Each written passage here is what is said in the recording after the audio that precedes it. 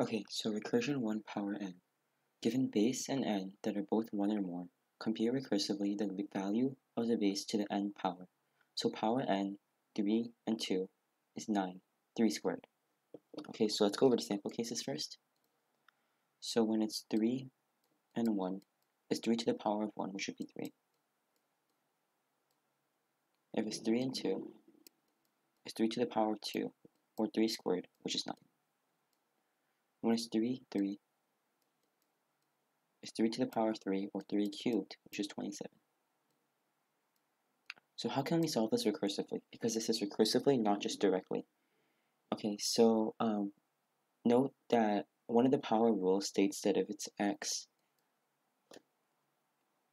to the a times x to the b equals x a plus b, we can take advantage of this for this problem.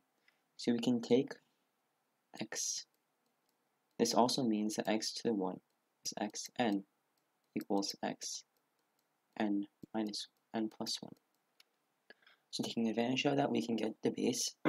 So assume that the base is b. So then b to the n, following this chain of logic, would be equal to b1 times b n minus 1. Okay, so yeah, let's implement that. So if n equals 0, anything to the power of 0 is 1. So we can just return 1.